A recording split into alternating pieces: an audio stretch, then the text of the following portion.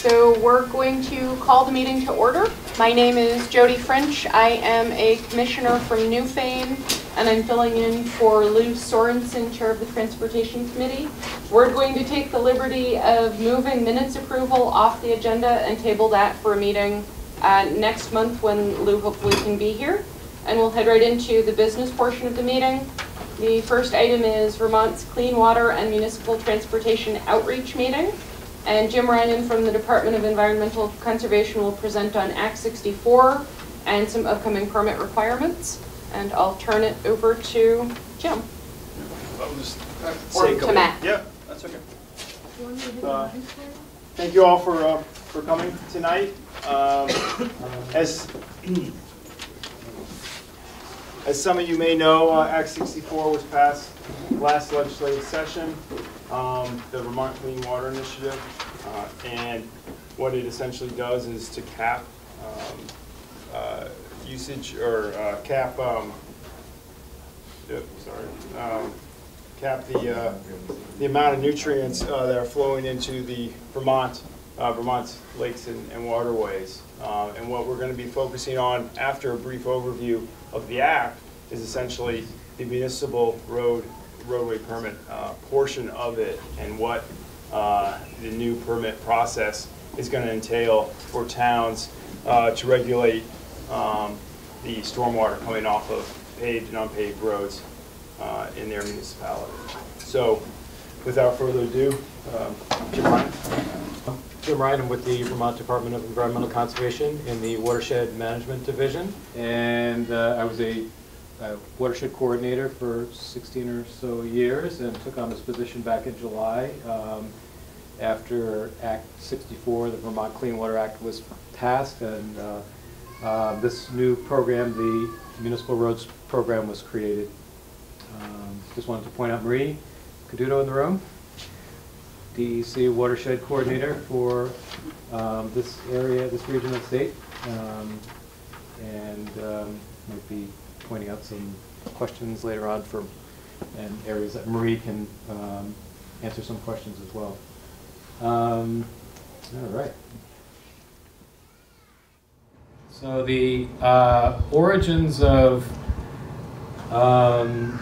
this municipal roads program and many of the new water quality initiatives out of Act 64 really came out of the Lake Champlain phosphorus TMDL, even though I know we're not in Lake Champlain here, but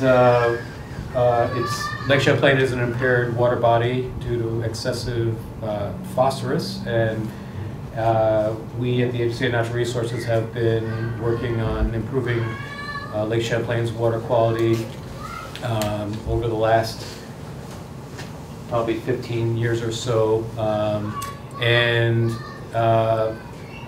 we were asked to ramp things up from EPA to show more water quality improvement in Lake Champlain,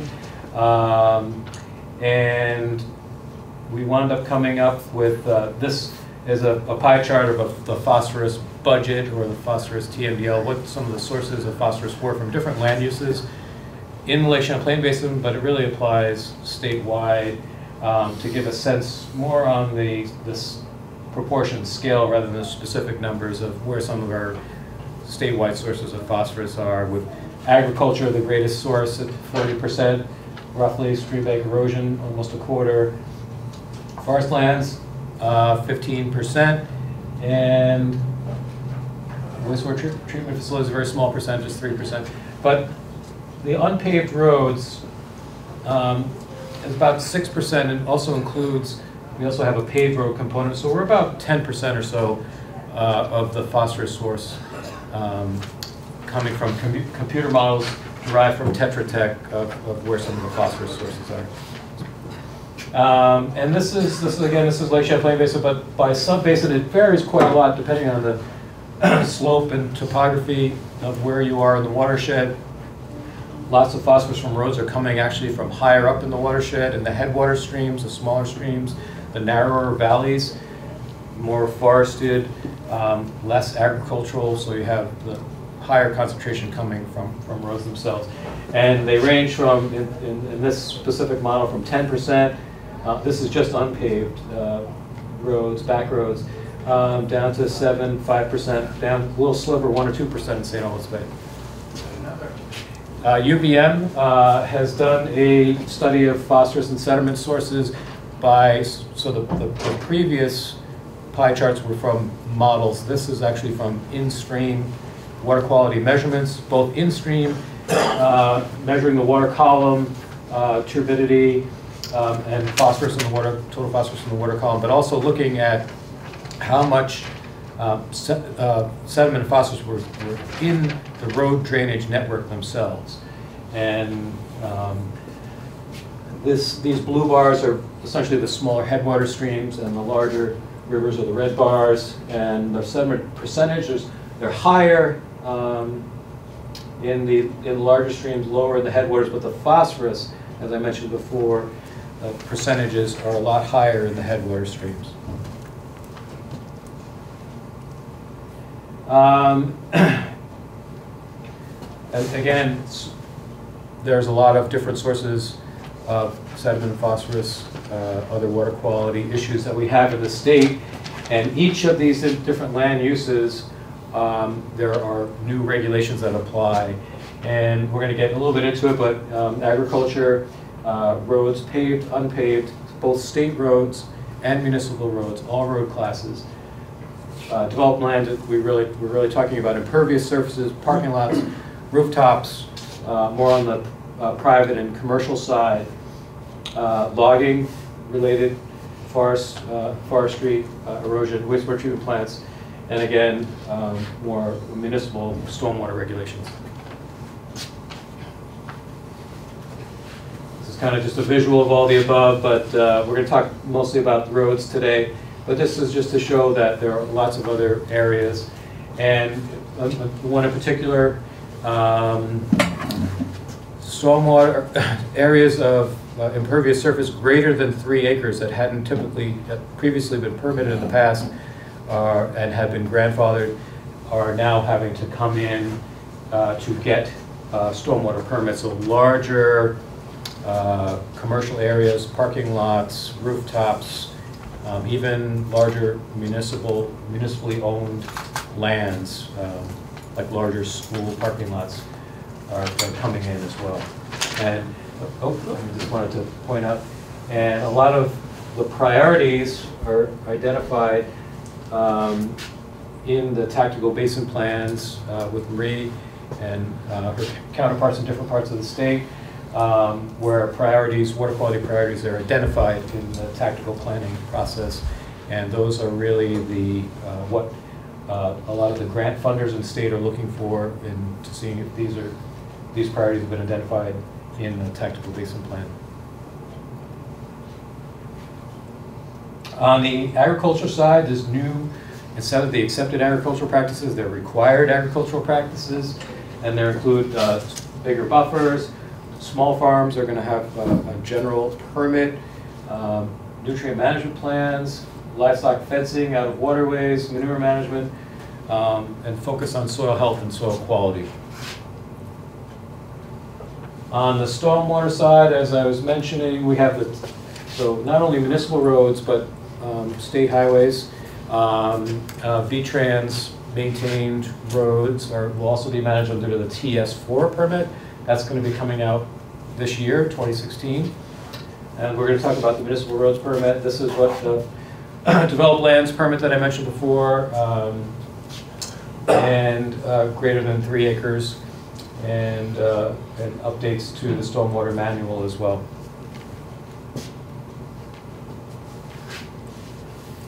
So we keep talking about sediment and nutrients. There's also nitrogen issues associated with road runoff. On the sediment side, we're not just talking about water quality as far as cloudy water, turbid water, but we're also looking at impacts to aquatic habitat when we have a lot of sediment runoff from roads getting into the substrate and clogging spawning areas, for example, or macroinvertebrate habitat, the bugs that fish and other organisms eat. We have this case, we have algae bloom from some excessive nutrients. We also have, associated with road runoff, we have antifreeze and oil and gasoline, the hydrocarbons. They're coming from cars. And we have metals, chlorides, salts, trash. So a lot of that winds up in waterways. We have close to 16,000 road miles in Vermont. And that's state highway, municipal roads. 2,700 of those are state highway, and the majority are municipally owned and maintained roads. That's all road classes.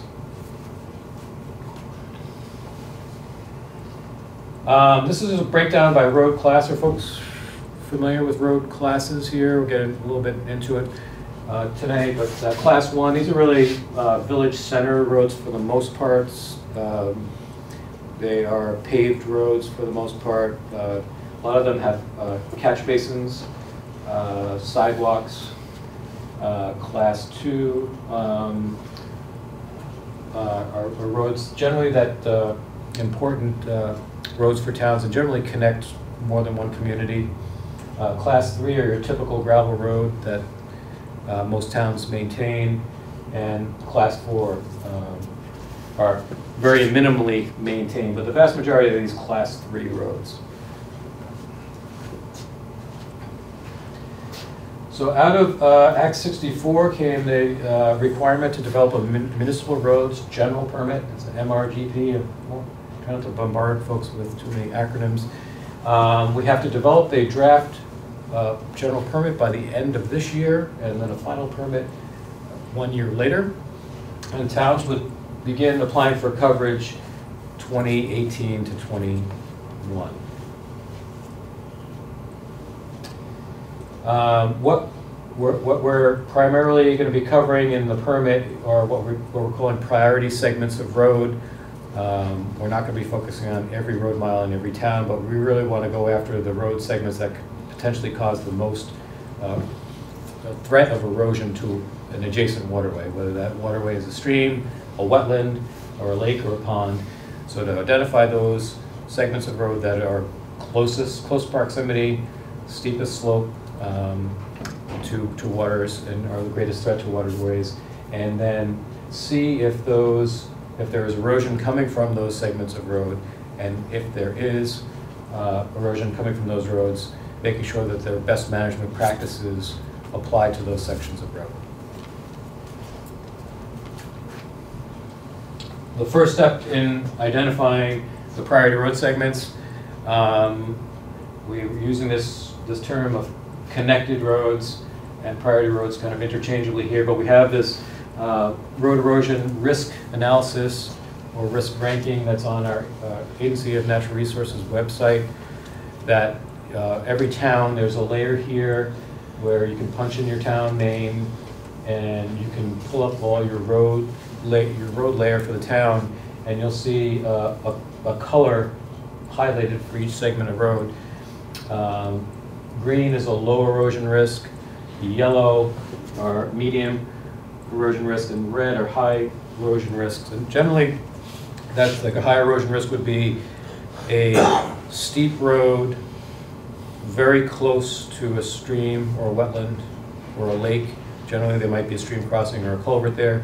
That culvert may be undersized. The soil, the adjacent soil and making up the roadway are highly erodible soils. Those would all be kind of red flags that this segment of road could cause an erosion problem. So we want to do an inventory with the first cut. That's a GIS level assessment that has not been field verified. We will be contracting out to have folks in the field looking at these low, medium, high risk segments, field verifying them to, in fact, see if they are erosion threats and rank them and prioritize them, and also delineate them. So each town, each high priority segment would be delineated on a map and have an uphill start point, generally a stream or wetland at the bottom, and then another uphill, kind of that road watershed area, or that area of the road that drains to that lowest denominator, which is usually the surface water. And then making recommendations on what best management practices should be in place there if there are erosion issues, and coming up with a cost estimate, a restoration plan, and a schedule.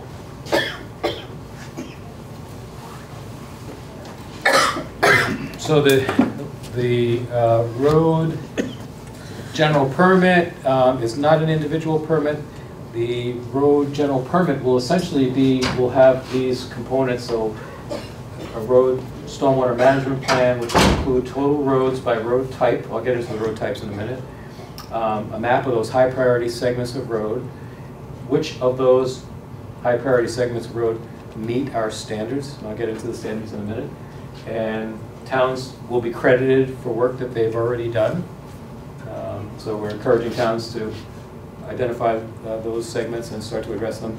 And then coming up with a plan of how towns are going to address those segments of road that don't meet standards over a 20-year period. In this example here, we had a town. Most towns, the average road miles that towns manage, municipalities manage, are 50 road miles. In this example, we have 50 miles of total road miles in town. We are estimating about half of those road miles, or what we're considering connected or priority road segments. So in this example, we have 50 total road miles. 25 miles of that, or half of them, are connected or priority road segments. So half of them already get kind of kicked out of what will be covered in the permit. And in this example, this town has already addressed erosion problems on 15 of those 25 connected priority segments. So they would have, if we just do the math, down from 50, we're down to 10 road miles that this particular town would still need to do additional practices in order to be compliant with our permit.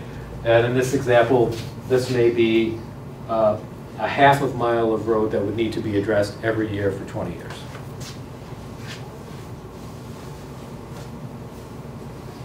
I'm going to try to make the permit and the implementation of the permit simple, cost-effective, and easy to maintain. Most of these practices, when we look at water quality improvements, it's been shown that road best management practices are some of the most cost-effective practices as far as water quality benefit per dollar spent. And we've seen this with the Better Back Roads program. It's a very efficient way to address water quality with simple techniques. Towns often have the equipment, and it doesn't cost a lot of money. It's just a culvert header, for example, here on the left, and a stone line ditch over here on the right. Some of the practices, I use the term interchangeably with the standards. The standards will become the practices. Our stone line ditches, turnouts, road crowning, culvert headers, and we'll be seeing pictures of some of these, culvert outlet stabilization. For the more urban areas or downtown areas, we have catch basins that need to be cleaned out regularly, and street sweeping. We're looking at some green stormwater infrastructure or formerly low impact development practices as some alternatives. So when we're talking about road types, this is what we're looking at least for the time being. This is only an example, but this is what some of the standards could look like, at least the format, where we have road type along one axis. Those village center kind of paved curb, a lot of those class 1 roads, paved, not curbed, so that paved road that doesn't have catch basins but more drainage ditches. That big pie chart percentage, the class 3 gravel roads, would fit into that column. And then class 4 segments, which are about 12% of the roads, the standards would be a lot less stringent for a class 4 road. Towns are not required to maintain those roads except for maintaining the stream crossings, but we do want to address major water quality issues. So these are some of the practices in these examples here. They don't necessarily apply across the board to the different road types. It makes sense to match the the practice with the road type. And we don't want to we don't have road crowning on a paved road, for example. We don't have catch basins on class 4 roads. So it kind of makes sense to apply the practice to the road type. This is our town highway typical, that cross-section of highway where we're looking at really the roadway, or some people call it the travel lane, and then we have the ditch portion of the cross-section, and some ditches here. We have, if this is the road, we have your typical road ditch here, your trapezoidal road, and in a lot of cases we have where we have one side of the road where we can run the water off the road through sheet flow. This is a paved road example, catch basin and a street sweeper there on the right. Part of the permit for those types of practices might be towns reporting how often are you cleaning out your catch basins, how often are you sweeping your streets. There has been some water quality studies to show that street sweeping and vacuuming in the fall, after leaf fall, gets the greatest water quality benefit because a lot of the phosphorus is in the leaf matter, and if you're cleaning the leaves, you're getting a better water quality benefit.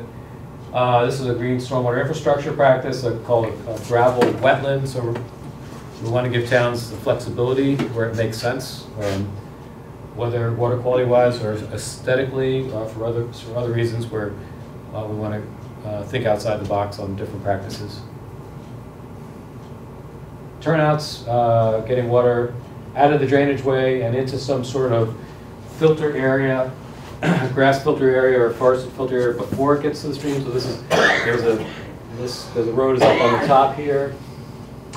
This is a very long, steep turnout stream down in the front of the screen here, but having a little grass filter area outlet before it gets to the stream.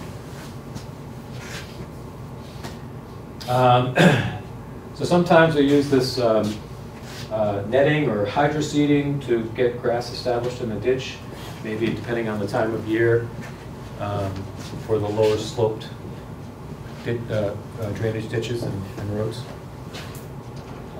This is pretty typical of the stone line ditch on the steeper slopes.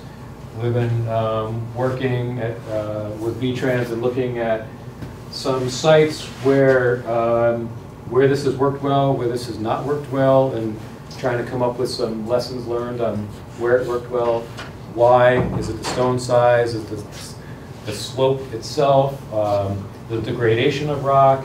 How much they're taking the rock up the side of the road so the grader can get in there and let the water off the road.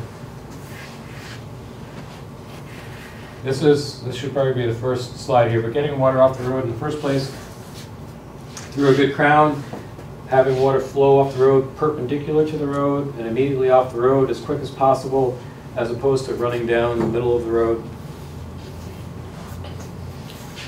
And the crown doesn't necessarily have to go with a high point in the middle. It could be pitched to one side or the other depending on the road. If you have a narrow road where you might not be able to get a high point in the middle, as long as the water's getting off the road. We found that through looking at some of the Better Back Road sites that really taking the extra step and putting some good crushed processed material after some drainage ditches or culverts were put in, and just going that extra step and spending a little bit extra money goes a long way in keeping that practice in place instead of getting a mess like we have here on the left. We see having this false ditch where this is where water's running down the road parallel to the road instead of sheet flowing perpendicular into the ditch. Some people call this a greater berm or a secondary ditch or a false ditch. This is what it looks like out on the road. That picture on the right is actually going out with VTrans, looking at some Better Back Road sites, and you can see in that site there, seeing the water running down the middle of the road instead of into the ditch. See this a lot, sunken roads or entrenched roads where the road itself is lower than the sides, and it's really hard to outlet the water. In this case, you have to get a little creative sometimes, but this is one of our challenging sites. Head cuts or gully erosion. A lot of times when culverts are put in, culverts may be put in too low, or there's done a little excessive digging, creating this stream bed imbalance where the upstream higher stream bed is trying to match the lower downstream bed, causing a head cut, and so that has a tendency to migrate upstream, and then all that erosion and sediment in turn plugs the culvert. Culvert outlet stabilization, we see a lot of hanging culverts, perched culverts, a little waterfall on the bottom, creating a lot of erosion where we want to try to see that stabilized with a rock apron. All right. I can't really see the top two, but one of the questions we get often are, will in-stream culvert replacements be required as part of the permit? No, is the short answer. Drainage culverts, yes. Culvert headers, yes. Like here we have typical poor material, poorly installed culvert that we want to see some good material here and some stone around this header. We have a lot of, in this case, erosion coming from the road and also from the brook. All roads will be covered by the permit, classes 1 through 4, as I mentioned, in that road type table, including class 4 roads, but the requirements or standards or practices for class 4 roads are going to be a lot less stringent for class 4 roads. Might be able to be a little more creative on class 4 road, that they're not traveled too well. Instead of putting in a bunch of drainage culverts and you want to get water off the road, we could put in water bars or broad-based dips to get water off the road. Towns, Marie and Matt and I we were at the county road foreman meeting this afternoon, and there were 40 or so towns there, or 40 people in the room, and most everybody in the room has, the towns have adopted the existing road and bridge standards, which is a very high rate. And we often get this question, how is the standards for this permit going to be work with the existing standards, the road and bridge standards? And we're working very closely with VTrans on this, and we're going to try to get our standards to match as closely as possible. Where they will be different and where they will be applied within a town, so we may have those practices that we've just seen may ultimately be the practices or the standards, but this permit will only be applied to those high priority segments of roadway, so those connected or priority segments of road. A town adopts standards, the existing standards that applies town-wide. Get the question as well, we have in that time frame slide earlier, we have a draft permit due at the end of this year, a final permit due a year from then. Towns will begin applying for coverage sometime 2018 or later. And so we have a lot of towns that want to get ahead of this, get ahead of the curve, and we don't yet have the standards, and we will be having that by the end of the year, and again, the final standards a year from now. So it's hard to know what we're going to require towns to do until we have the permit in place and have the standards in place.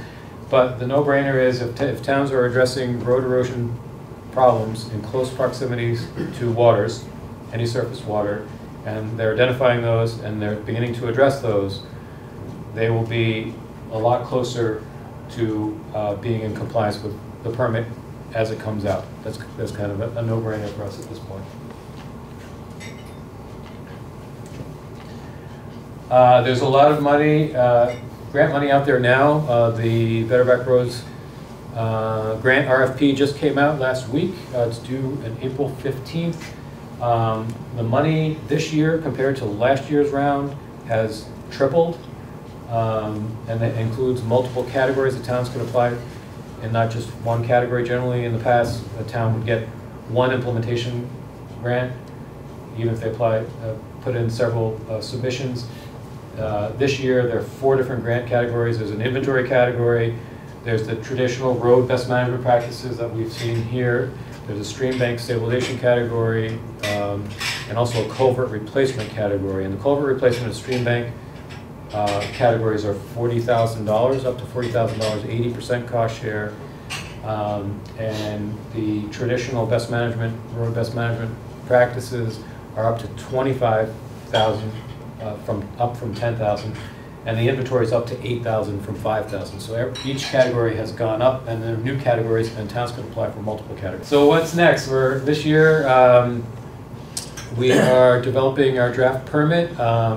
We have our first, we're calling it a core team meeting later this week, and that's mostly Agency of Natural Resources, DEC staff from the Watershed Management Division, VTrans staff, the regional planning commissions will be represented, the Vermont League of Cities and Towns will be at those meetings. That will help guide the process of how we develop this permit. So that's one of our teams. We also have a technical team that be looking at what the standards, what the practices are themselves, looking at the science behind these practices, what works, what doesn't work. Here in Vermont, other states, online research, we're trying to come up with, in the past we'd say if it's less than 5% slope, we grass line it, and more than 5% slope, we stone line it. We want to kind of dive in a little bit deeper into the science, see what actually works in the field, other alternatives that towns can use. We're looking at, again, those different road types and matching the practices to the road type. And we're looking at that connectivity, that road segment priority criteria. You know, how are we going to delineate that road watershed out in the field? So that's something we're looking at. And I'll be looking at you folks here, and if invited back, I will come back. If folks want me to come back to this meeting, to the TAC meeting, or the road foreman meeting, to keep getting input from folks in the different regions. And as I travel around the state, there are different concerns depending on where you are. In Addison County, there's a lot of big agricultural issues that road foremen are very concerned about, related to farmers bringing in water quality issues from ag fields. Up in the Northeast Kingdom, there's some logging issues. So depending on where you are in the state, there are different issues that are maybe relative to the different regions. And where we really want to get at the practices and where they work and why they don't work as it applies to the different areas of the state. I'll be reaching out to the county road foreman and TACs. We'll also be having a roads roundtable. We have road foreman to road foreman exchanges on how they're putting in practices, how they're maintaining practices, kind of brainstorming sessions. I can open things up for questions. We have our website. It's kind of a long link here, but there's this slideshow is on this website. We have frequently asked questions and fact sheet about the permit and my contact information here. I also have some cards too. But I have a two-part question. Sure. What are the penalties for non-compliance? And this seems to be pretty straightforward. This is what we're going to do. How do we negotiate with landowners to say, well, you're not going to put any water on my land? And also the sunken road syndrome. How do you deal with landowners on that? And you know the one we're talking about with that. I mean, yeah, there's really good questions. As far as compliance, and we've had this question at the road foreman meeting, or might have been after the road foreman meeting, but that all the towns in the room have adopted the existing road and bridge standards, but they're saying that, is anybody checking? And where we kind of draw the line, the difference between the existing standards and adopting the standards, and this is a water quality general permit, which is enforceable, and the plan is that every year DEC, Department of Environmental Conservation, will be auditing a certain percentage of the towns and state So if we have 250 municipalities in the state, every year a certain percentage of those towns, there would be site visits. And if towns are sending us, so the idea of a general permit is the towns are self-reporting. They're doing a road inventory, they're showing where the high priority segments are, which ones meet the standards, which ones don't. The ones that don't meet the standards, they're going to come up with a plan. So if they're saying in their annual report to us that these segments already meet standards, and we go out and we look at those segments and they don't meet standards, they can be fined. What the fine is, the number, I don't know. We don't know yet, but they will be checked, and there will be fine penalties for non-compliance. And the other question about outletting on, we hear that often. I spend a lot of time with road foremen, site visits, and that's the biggest concern that road foremen have. And I think we can collectively do a better job getting word out to the public that road crews need to get the water off the road, and it's a water quality issue. It's also a public safety issue, and that's where we can't get the water off the road. That's where we have road failures and these flash floods that we get, and the landowner doesn't want a little bit of sediment on the hayfield or the lawn. If we do let water off, we get rid of those shoulder berms, and we get water off in many places. It's better than concentrating water in one turnout, where you can have a water quality discharge or sediment onto the land, but if you're letting it off everywhere, it's going to be very minor in a lot of places versus one major outlet.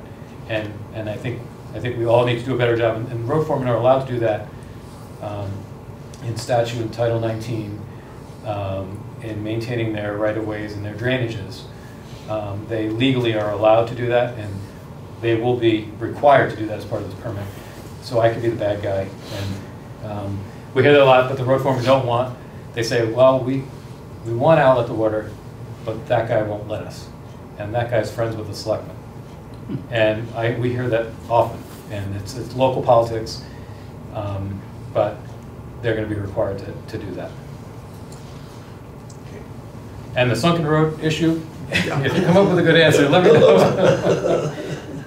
We have had... that ties in with the other part of that question, that sunken road with the landowner. Yeah. We have had some examples where it's sunken for a couple hundred feet, and then where the road is lower than the sides, and then the profile changes, and then the road gets higher, and you have opportunities to get the water off, or you have to put ditches on either side, maybe make it wider and open up ditches on either side, or if it's too narrow, pitch the ground to one side, inslope it or outslope it to one side.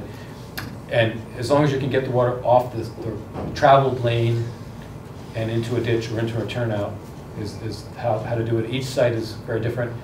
And some sites we have ledge issues, and we have springs, and we have all these other issues we have to, so it's very site specific. Yeah.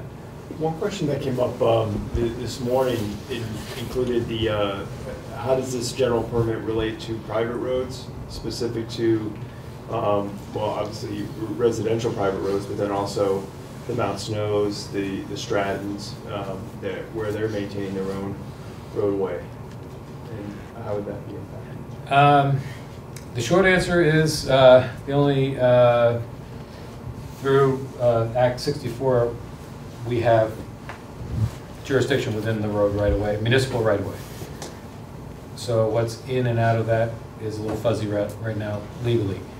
But we do, as we said at the meeting this afternoon, there are issues where, in that farmer example in Addison County, if that tile drain is coming out into the road ditch, or that log landing is causing a lot of sediment to come into the town roadway, or that steep private driveway that we hear very often, the bad angle from the driveway, that undersized driveway culvert, that long, steep stretch of driveway, that really has to be regulated at the town level. And we would encourage towns to strengthen their ordinances related to driveways. And as we said earlier, there's going to be the new required agricultural practices. We'll have a 10-foot filter area between any row crop and a town road. So that's a start. It's not ideal, but it's something. The accepted practices, management practices for logging, that's being revised right now as well. There's an opportunity to provide input to that. On the logging side, so we have different land uses. If we look at the land uses, we have logging, we have ag, and we have private. And private really has to be done at the municipal level.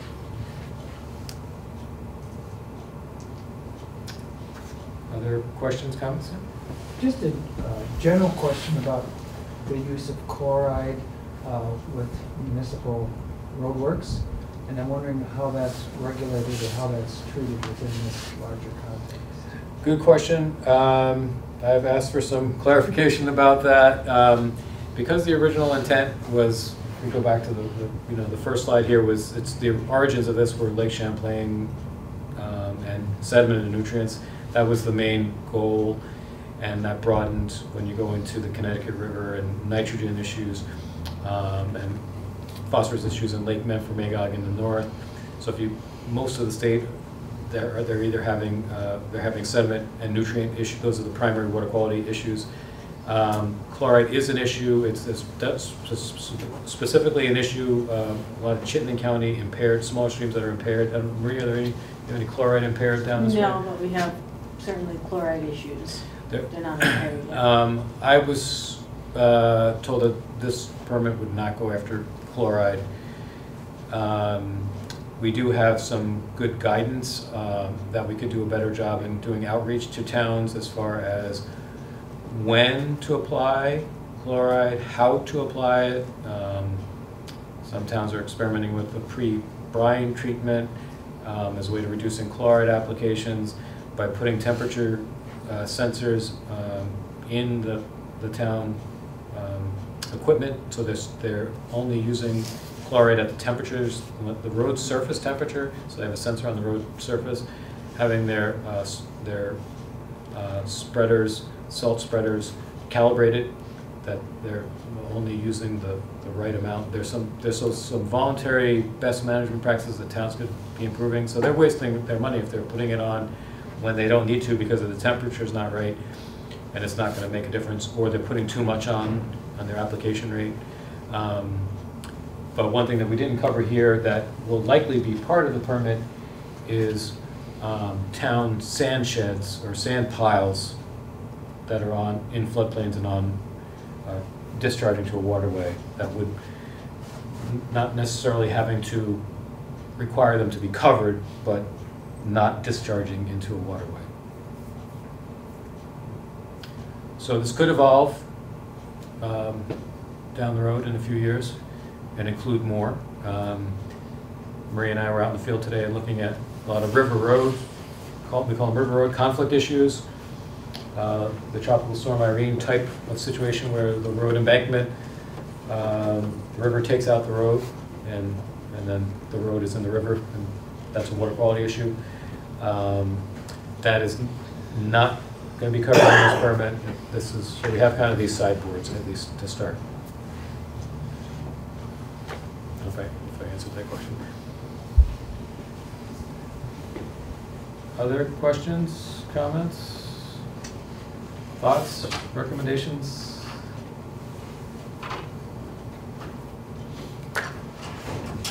Well, the only other question I have is if the municipalities are going to be assessed a certain cost for this implementation of this act. Do you have any knowledge of that aspect? Starting sometime 2018 or later, the fee, there's a one-time fee of $400 and an annual fee of $2,000 per town per year.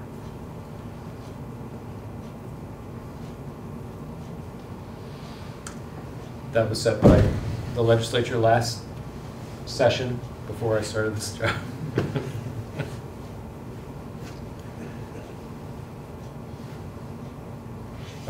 There's been talk of maybe prorating it, maybe depending on how many road miles are in each town, as a fairer way to do it.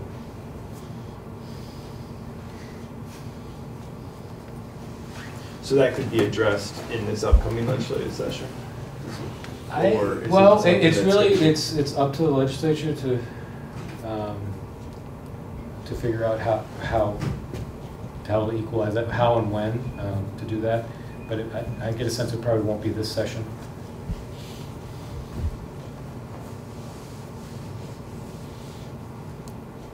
Well, if folks have any follow-up questions, my contact information, I have some business cards too that I can hand out to folks. And we'll keep the communication going, and glad to come back if folks would like to see me back to answer questions down the road as we develop the permit a little bit more. Thanks for taking the time to come down. Thanks for coming. Good to see you again. Thank you.